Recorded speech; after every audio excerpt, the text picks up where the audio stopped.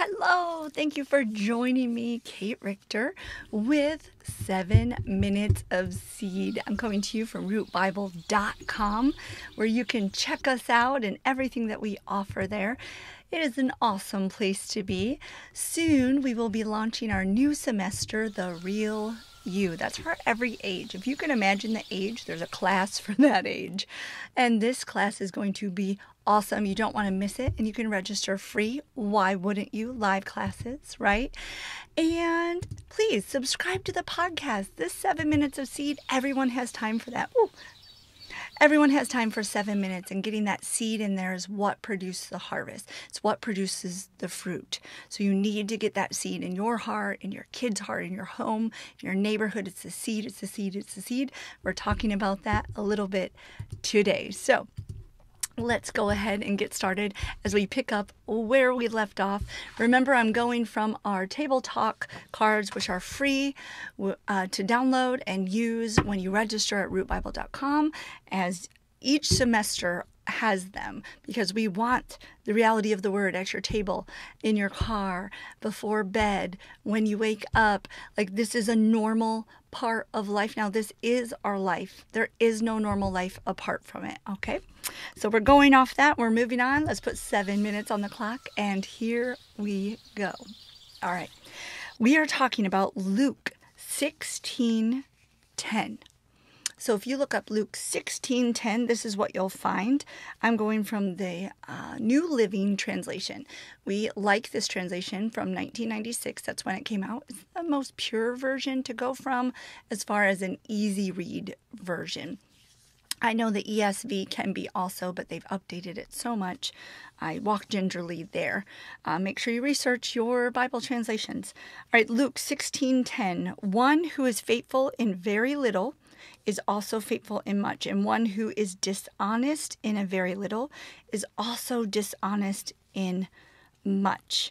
We are talking about, as we end the Handle with Care series this week or semester, we've gone 2 months on handling the Word of God with care, handling the truth with care, handling lies with care, handling thoughts with care. And now, when we say with care, we mean filtered through the Word of God. How do we really help our kids handle their thoughts with care? How do we help our kids handle hearing the voice of God with care? How do we help our kids handle their relationship with the Father with care? Those were all things we talked about in our meetings. The youth, the children all talked about how to have a relationship with God and handle it with care, how to hear God's voice and handle it with care, how to combat wrong thinking and handle all thoughts with care. And now we're talking about lies.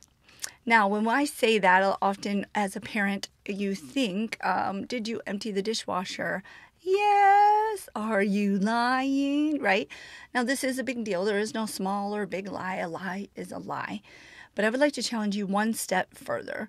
Lying is no longer part of a new identity in Christ. So when one who is dishonest in very little will be dishonest in much, that means they're not living out of their new identity in Christ. There is no way to be dishonest and be pulling from that seed of the root of the new creation in Christ.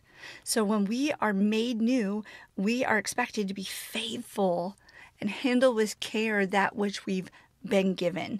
Otherwise, we will be dishonest and with very little be dishonest. We'll be dishonest with much, right? Because when we live a little bit from the world, we eventually live a little bit more and a little bit more and a little bit more. And the truth, or that which is not a lie, is the Word of God alone. That kind of puts things into perspective, doesn't it? That to be faithful in very little and faithful in much is to be faithful with the one thing that is true, and that is the Word of God. And so if you're going to be dishonest in very little and dishonest in much, you're going to be dishonest with the Word of God. Because the truth is the Word of God. Now, how do we really do that? We do that by, if I'm dishonest with the truth, I can say, I'm not good enough.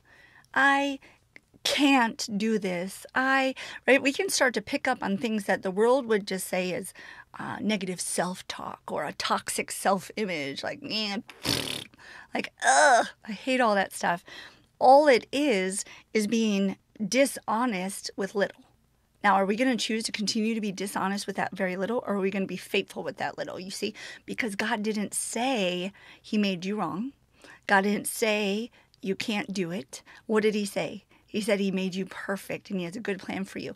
What did he say? He put himself inside of you to create you new, a creation this world has never seen, a light on a hill that draws all men.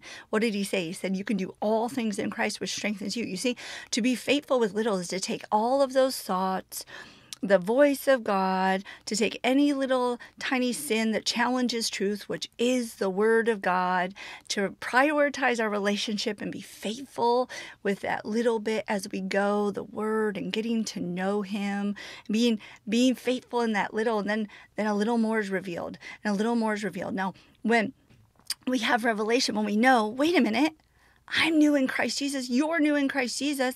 The Word of God says, which is Christ Jesus, you can do all things. Now I'm starting to be faithful with little, right? But now say someone tells me, hey, you can do all things. This is what the Word says. And you're like, I don't believe that. I don't. And you want to just deal and dwell in this area. You're being dishonest with little. Now, I'm not saying those feelings are little, but you're not taking this little challenge of the truth and handling it with care. Instead, you're allowing yourself to dwell on that and be dishonest with little, because that's not truth. Your feelings are not truth. Your feelings are what you're feeling now, but truth combats feelings. Right? Just because you think you can't hear the voice of God doesn't mean that's truth. So are you handling that faithfully, that very little nugget of, hey, stop and listen to my voice? Or are you being dishonest about it and just going, I can't hear his voice? And in that you're being dishonest with very little. You're starting at the very beginning of saying, I don't believe salvation is true. I don't believe I'm his sheep and can hear his voice. Right? It's so. Now we read this and we want to take it in the world's perspective, right? One who is faithful in very little is also faithful in much, and one who is dishonest in very little is dishonest in very much. I challenge you to read that as our life in Christ. Will we encourage our children to be faithful with little? You know, you start with that little rebellious look. And you go, oh no, that's not who God's made you to be, before it gets to dishonest in much, where it's back talk and rebellion and doubting who they are, right? You take it, you're faithful with very little. Nope, even that's not who God's created you to be. You're faithful in little. So take every area, because what we're faithful to is the truth, and the truth is the Word of God. And then therefore you cannot be dishonest outside of the Word of God, right? He says who we are. We're truthful. We do not lie. We have no malice or foul speaking in us. So if we're being dishonest, we're doing those things, we're dishonest to the Word of God. And so if we continue to let those little things chip away at us, then we become dishonest in much, where the Word of God is now of no effect to us because we've chosen our way over it, even though we may be saved.